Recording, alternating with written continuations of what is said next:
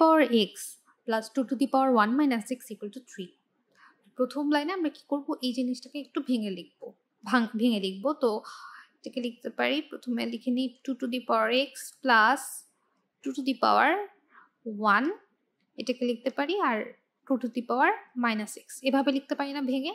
এই দুটা কিন্তু আবার এই ফর্মেই চলে আসে, equal to 3।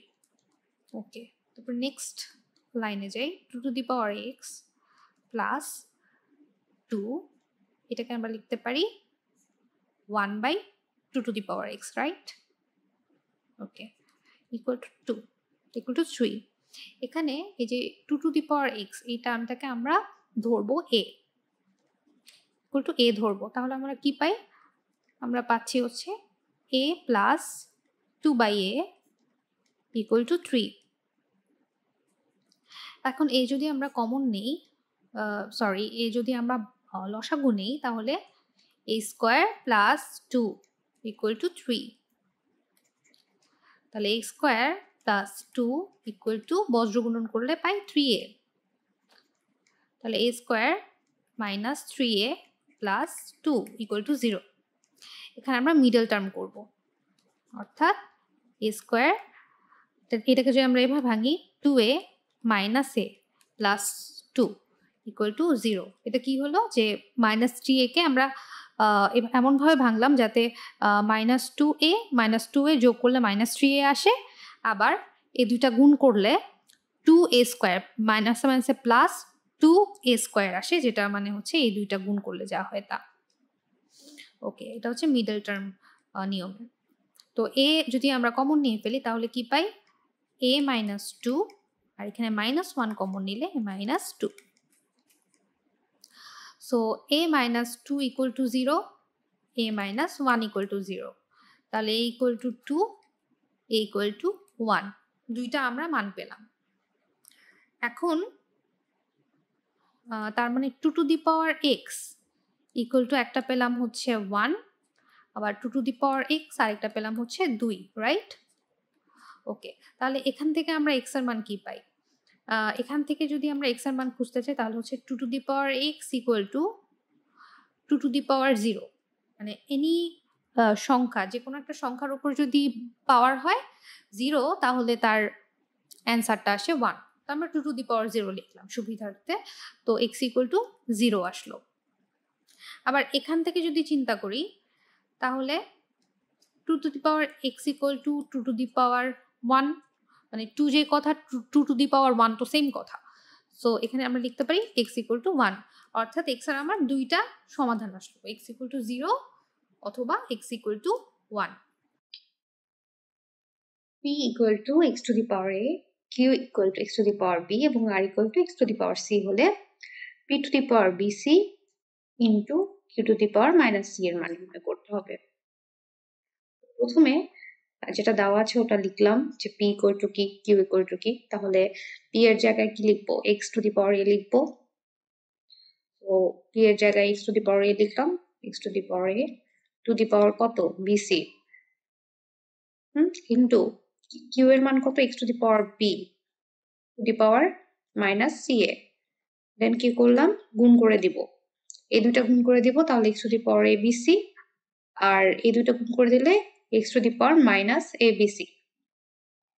So x base নিয়েছি, তাহলে পাওয়ার যোগ হবে, পাওয়ার যোগ হলে কি হবে? abc, তারপর প্লাস তো সূত্রের প্লাস, আর এখানে মাইনাস abc, সো প্লাসে মাইনাসে minus abc। So x to the power 0 equal to 1, তার মানে এটার মান হচ্ছে 1। এখন দেখবো খ নাম্বারটি। তো এখানে আমার p q r প্রত্যেকটারই মান আমাকে দেওয়া আছে প্রথমেই, x to the power a equal to p q equal to x to the power b R equal to x to the power c। প্রথম কাজ হবে আমার p q r এর মানটা বসিয়ে দেওয়া। প্রথমে আমরা বসিয়ে দিলাম, এখন হচ্ছে আমরা ব্র্যাকেট ওয়াইজ কাজ করব। তো প্রথমে এই ফার্স্টের এই ব্র্যাকেটের ভিতরে কাজটা করি। তো x হচ্ছে ভাগাকারে আছে সেম বেস, তাহলে পাওয়ার কি হবে? লবের পাওয়ার থেকে হরের পাওয়ার বিয়োগ যাবে। তো এখানে একটু ছোট করে লিখে ফেলি, x to the power a minus b whole to the পাওয়ার কি আছে? a plus b। ইন্টু পরেরটাতে যাই x to the power b minus c whole to the power b plus c ভাগ 2 ইন্টু x টু দি পাওয়ার এই দুইটা হচ্ছে যোগ গুণাকারে আছে, so পাওয়ার যোগ হয়ে যাবে c plus a to the power a minus c। এখানে দেখো এর পরের লাইনে কি হবে, পাওয়ার দুইটা গুণ হয়ে যাবে, তাহলে এটা এটা গুণ হবে, তো a minus b into a plus b এর সূত্র a স্কোয়ার মাইনাস b স্কোয়ারের সূত্র, তো x to the power a square minus b square into x to the power b square minus c square ভাগ 2 to the power 2 into x to the পাওয়ার, এখানে দেখো বাইরে a minus c আছে, এটার সাথে মিলানোর জন্য আমার a প্লাস c লাগবে, c প্লাস এ যে কথা a plus c O same কথা, তা আমি যদি এখানে একটু মডিফাই করে এটাকে একবারে লিখি এভাবে যে a প্লাস c, তাহলে তো কোনো সমস্যা নাই। ওকে, তো এখন আমরা এখান থেকে লিখতে পারি x to the power a square minus c square. ওকে, এখন আমরা কি করব, এই দুইটা বেস সমান, তাহলে পাওয়ার দুটো যোগ করে দেব, x নিলাম a square minus b square plus b square minus c square. ওকে, তো এখানে দেখো এটা এটা কাটা চলে গেল, তাহলে আলটিমেটলি কি থাকে, আলটিমেটলি থাকে হচ্ছে আমার a square minus c square. ওকে, ভাগ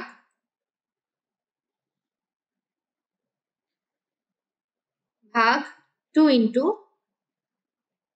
x square minus c square, এখন হচ্ছে x to the square minus c square into into হচ্ছে এটা যেহেতু ভাগ হয়েছে এটা গুণাকারে চলে যাবে, উল্টায় যাবে, so 2 into x to the power a square minus c square, right? ওকে, এখন দেখো এই টার্মটা আর এই টার্মটা সম্পূর্ণ একই, তাহলে এই দুইটা কাটাকাটি হয়ে যাবে, তাহলে কি থাকে 1/2, দ্যাট মিনস হাফ, অর্থাৎ এটার মান হচ্ছে হাফ। গ নাম্বারটি দেখি, এখানে পি কিউ আর এর মানগুলো আমরা এখানে বসিয়ে দিব যেগুলো দেওয়া আছে, তো p equal to x to the power a, q equal to x to the power b এবং r equal to x to the power c, এগুলো দেওয়া আছে। এখন কি করলাম, এই যে x যেটা x বেসটা কমন, আর হচ্ছে লবের পাওয়ার থেকে হরের পাওয়ার বাদ দিলাম, তো এখানে আসলো a মাইনাস b, তো ঠিক সেমভাবে x to the power B minus C x to the power C minus এ আসলো। এর পরের ধাপে কি করব, এর পরের ধাপ হচ্ছে এই দুইটা পাওয়ারকে গুণ দেওয়া। এখানে একটা জিনিস খেয়াল করো, এ minus B into A square plus A B plus B square, A minus B into A square plus A B plus B square, এটা হচ্ছে একটা সূত্রে ফেলানো যায়, সূত্রটা হচ্ছে এ কিউব মাইনাস বি কিউব। তাহলে এই দুইটা গুণ করে আমরা যেটা পাবো সেটা হচ্ছে x to the power A cube minus B cube. ঠিক সেমভাবে এটাকে আমরা লিখতে পারি B cube minus C cube, এটাকে আমরা লিখতে পারি সি কিউব মাইনাস এ কিউব। এখন আমাদের বেস কমন নিয়ে আমাদের পাওয়ারগুলো যোগ করে দিব। এখন পাওয়ারগুলো যোগ করে দিয়ে কি পাই, এরকম একটা সমীকরণ দ্বারা এখন এ cube B cube B cube C cube minus C cube কাটাকাটি চলে গেল, তাহলে এক্স টু দি পাওয়ার 0 থাকে, দ্যাট মিনস 1, অর্থাৎ আমাদের 1টা হচ্ছে ডান পক্ষ দেখানো হলো। আচ্ছা, এখন আসবো 22 নাম্বারে, x equal to Y equal to Z equal to কয়েকটা মান দেওয়া আছে, তো প্রথমে এক্স এর মান নির্ণয় করতে হবে। আচ্ছা, এখন এক্স এর যে মানটা 2a ইনভার্স, এই ইনভার্সকে আমরা কি লিখতে পারি 1/a প্লাস 3 ইন্টু বি ইনভার্সকে আমরা লিখতে পারি 1/b, এটার পুরোটার উপরে মাইনাস ইনভার্স 1 আছে। এখন ইনভার্স 1, কোনো কিছুর উপরে যদি ইনভার্স 1 থাকে, যেমন x to the power inverse 1 equal to কি হয় 1/x হয়, দ্যাট মিনস এই পুরোটাই 1 এর নিচে চলে যাবে। এটাকে আমরা লিখতে পারি 2/a প্লাস 3/b। ওকে, এখন কি করব, এখন হচ্ছে 1/, এখানে এটা এ বি লসাগু নিয়ে ফেলবো, তো এ বি লসাগু নিয়ে ফেললাম, উপরে থাকে 2b প্লাস 3a। আচ্ছা, এখন হচ্ছে উল্টে যাবে, 1/, যেহেতু তো এটা এভাবে লিখতে পারি ab by 2b plus 3a, এটাই হচ্ছে x এর মান। আচ্ছা, এখন দেখব দেখাতে হবে যে y প্লাস 4√81 ইকুয়াল টু 4। প্রথমে আমার y এর মানটা নির্ণয় করতে হবে। তো এখানে y ইকুয়াল টু দেওয়া আছে। এখন প্রথমে আমরা কি করব, x যেটা x ভাগাকারে আছে, তো বেস কমন নিব, লবের পাওয়ার মাইনাস হরের পাওয়ার p minus q whole to the পাওয়ার কি হবে, যেমন এখানে দেখো একটা জিনিস, root over cubic root x, এটাকে আমরা কি লিখতে পারতাম, এক্স টু দি পাওয়ার 1/3 লিখতে পারতাম না? ঠিক সেমভাবে এটা যেহেতু এই জায়গায় বসেছে, তাহলে আমরা এটা এভাবে লিখতে পারি 1/pq। বাকিগুলো ঠিক সেমভাবে লিখে ফেলি, x to the power Q minus R whole to the power 1/qr। ওকে, এখন x to the power r minus p whole to the power 1/rp। এখন হচ্ছে এই দুইটা পাওয়ার গুণ আকারে চলে আসবে, তাহলে x to the power p minus q divide by pq into x to the power q minus r divided by qr into x to the power r minus p by rp। ওকে, এখন x যদি common base নিয়ে নিই তাহলে পাওয়ারগুলো যোগ আকারে হয়ে যাবে, তাহলে কি হবে p minus q by pq plus q minus r by qr plus r minus p by rp। তাহলে x টু দি পাওয়ার যদি আমি এখানে লসাগু নিই pqr, তো এখানে r নেই, so r into p minus q plus এখানে p নাই, so p into q minus r plus q নাই এখানে, so q into r minus p। এখন x টু দি পাওয়ার এনে গুণ করে দিব rp minus qr plus pq minus rp plus qr minus pq divided by pqr। So এখানে minus pq plus pq, rp minus rp, qr minus qr কাটাকাটি চলে যাচ্ছে, তাহলে x to the power 0/pqr, 0 by something equal to 0, so x equal to 0, that means 1, অর্থাৎ y এর মান হচ্ছে আমার 1 পাইলাম। y প্লাস 4√81 equal to 4 আমাকে পেতে হবে, y equal to আমরা 1 পেলাম। আর 81কে যদি আমার চতুর্থ 4তম রুট করা হয় তাহলে আমার কি আসে, 4 আসে, সরি 3 আসে। ওকে, তাহলে 3 + 1 ইকুয়াল টু কি 4, অর্থাৎ প্রমাণিত।